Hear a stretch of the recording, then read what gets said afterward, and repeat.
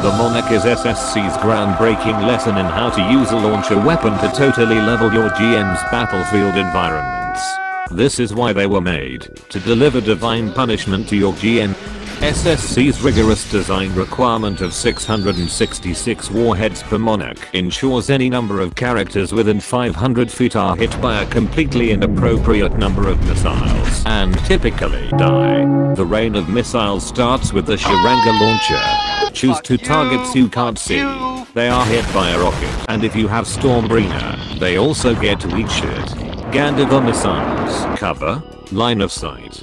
LMAONA. Accurate. Seeking.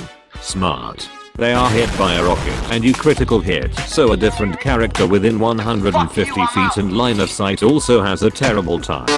Pinnacle missiles. Choose the target area or areas. They are hit by a rocket, the sound of thunder, and then silence.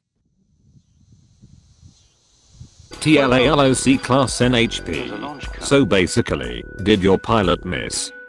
Wrong. Actually they critical hit someone else. As a result, any given target is always hit by a rocket. Core system SSC 30 high penetration missile system. They are hit by a rocket. SSC's Monarch. No two targets are not hit by a rocket.